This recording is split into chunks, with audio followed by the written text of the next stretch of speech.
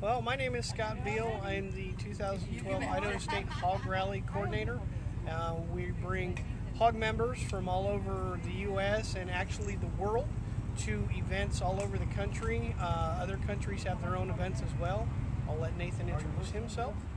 I'll let Susan go first. My name is Susan Beal. I'm Scott's wife. I'm also the 2012 Idaho Rally Secretary, and I kind of keep everything straight, keep these guys, in order and whatnot. Yeah, and I'm the one that sends out all the emails, and so we have a great time. Okay. My name is Nathan Boyd, and I actually work for the motor company back in Milwaukee. And our company will send someone at director level and above to all of the HOG rallies and lots of other events throughout the United States and throughout the world.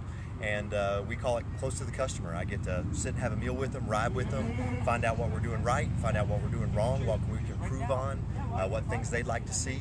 And so I get to spend basically 4 days with our customers, and it's a lot better than being behind a desk, I got to tell you. Great. So that's the reason I'm here. And I rode my personal bike all the way from Milwaukee here, 2,200 miles, and I'll head back when we go to Lewiston tonight, and I'll head back starting tomorrow. So this year we chose to do a riding rally.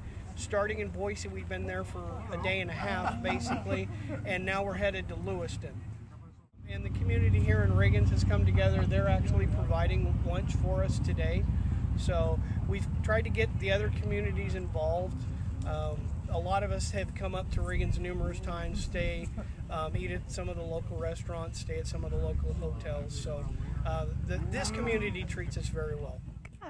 I've been through here many times, but I was trying to think about it as someone who had never been in this country before, and how tall these mountains are, and just how wonderful this ride was. It was a beautiful ride, great for riding a motorcycle, lots of little twisties and flats, and you went from smelling hay to pine trees, and now we're here in the heat in Riggins. But Scott and I are actually going to come back on Sunday and take a boat ride and enjoy Riggins a little bit more, so we're excited about that.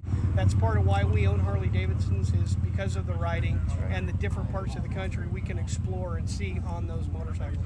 And I would just say that Idaho is a great place to ride a motorcycle, and everybody should come here and do it.